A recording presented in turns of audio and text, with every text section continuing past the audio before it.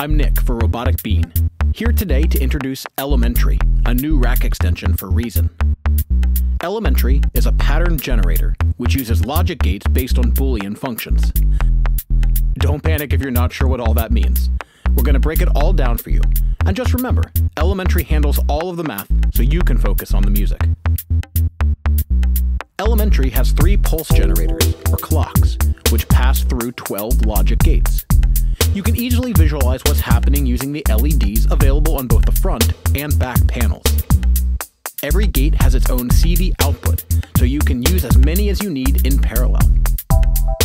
You could connect the CV outputs to the gate input of Kong, Red Drum, or even one of our hand clappers. You could even take it one step further by adding another device such as Euclid or Step. One step further. You see what I did there? Anyway, moving on. We could stop right here, and you could connect Elementary to your favorite drum machine and create diverse and sometimes unexpected rhythm patterns. In fact, there are some built-in patches to help get you started. But to get the most out of your device, we're going to explain exactly what's happening under the hood. Maybe you're asking yourself, what exactly is a Boolean function? Well, I'm glad you asked. A Boolean function takes one or more inputs and produces exactly one of 2 results, true or false, high or low, or in this case, 1 or 0. There are a few basic types of functions. The AND function requires that both inputs are 1 for the output to be 1. All other combinations will result in 0. OR means at least one of the inputs has to be 1 in order to result in 1. XOR, or exclusive OR, will only produce a 1 if exactly one of its inputs is 1.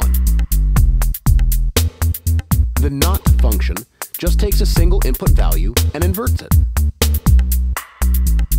NOT can be combined with any of the other functions to create NOT AND, NOT OR, and exclusive NOT OR. These are the building blocks of Elementary. Each type of gate is not so difficult to understand on its own. But when you start to combine multiple gates, things become a little less clear. Instead, we recommend that you use the LEDs to find interesting patterns you'd like to explore. Elementary has 3 tempo-synced pulse generators, or clocks, each with its own rate, width, and inversion controls. Each clock can be individually disabled by clicking on the green ON buttons. As you'd expect, the global slide and shuffle affect all 3 clocks. All 3 signals can be tapped pre-logic gates and sent to other devices. You can also override the internal clocks with the output of another device. For example, you could connect 1 or more Euclid rhythm generators. The velocity knob can be used to scale all of the output levels, including the clocks. Just like our other rack extensions, Euclid and Step, the Enable Outputs button on the front panel can be automated to quickly start and stop the device. Lastly, there are some manual controls to trigger each of the inputs.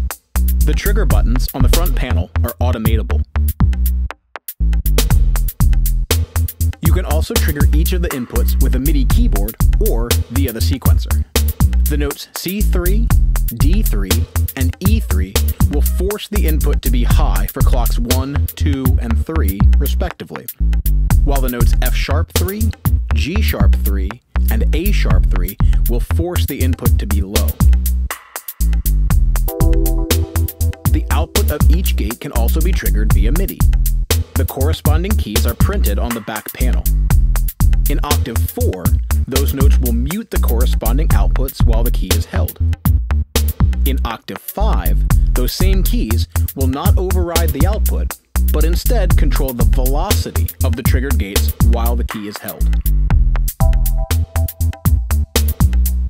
Congratulations if you've made it this far.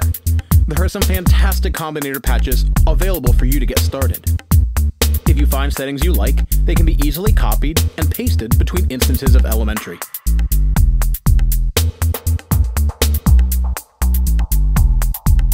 Elementary from Robotic Bean, now available in the Propeller Head shop.